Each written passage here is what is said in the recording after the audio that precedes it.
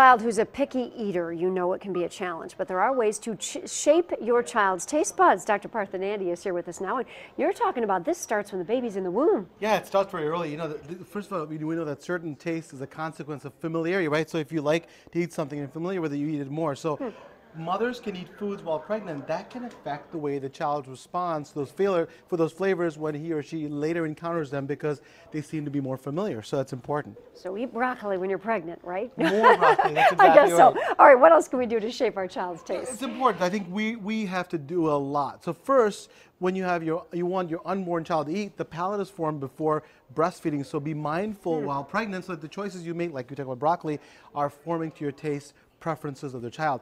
Introduce new flavors between 4 to 7 months. Your baby will likely accept new flavors at this age, which will make the child more familiar with flavor and which will make them accept that at a later date. Also, beware of your feeding style, right? Some of us are authoritative feeders and place high demands on the child to eat, which creates an unpleasant atmosphere at the dinner table. Indulgent feeders give the children what they want to eat, placing fewer demands. And then feeding is a learned behavior.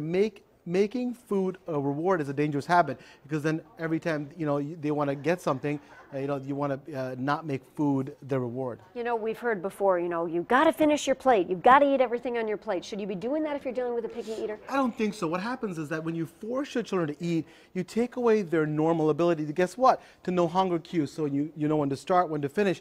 That presents a big problem for people because then kids can't, fight the obesity. And it's an epidemic in our country for obesity. So if your parents that say, finish your plate, please don't do that. All right. It's hard to do Unless sometimes. Your kids don't eat anything at all. Then I know, right. But you don't want to make them so that they become obese enough to eat everything. Yes, of course. All right, let's move on.